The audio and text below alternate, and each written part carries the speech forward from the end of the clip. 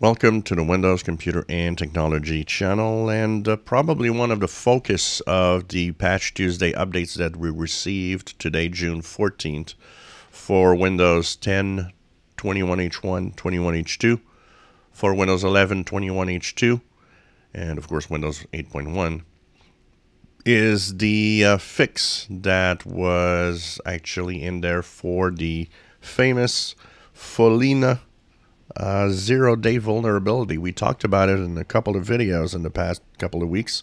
A lot of people have been asking me about, how dangerous the situation was for a user.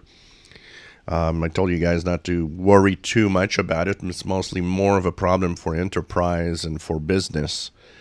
A lot of government organizations are stuck with problems with this. And of course, this has to do with the famous vulnerability for the Microsoft Diagnostics tool, and there was a kind of a workaround, how to kind of disable it temporarily. I didn't tell anybody to do it because honestly it was not necessary if you're careful with what you do. Well, that problem is now fixed. So if you are wondering about the Follina zero-day flaw, it is actually fixed in today's Patch Tuesday update for Windows. So that is a good news, as sometimes it can happen that some of these 0 days take a little more time to get fixed, a little more time to actually have their their fix pushed to the end user.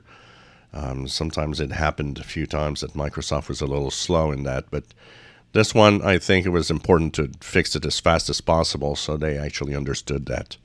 So that's the good news in the Patch Tuesday security updates for June of 2022.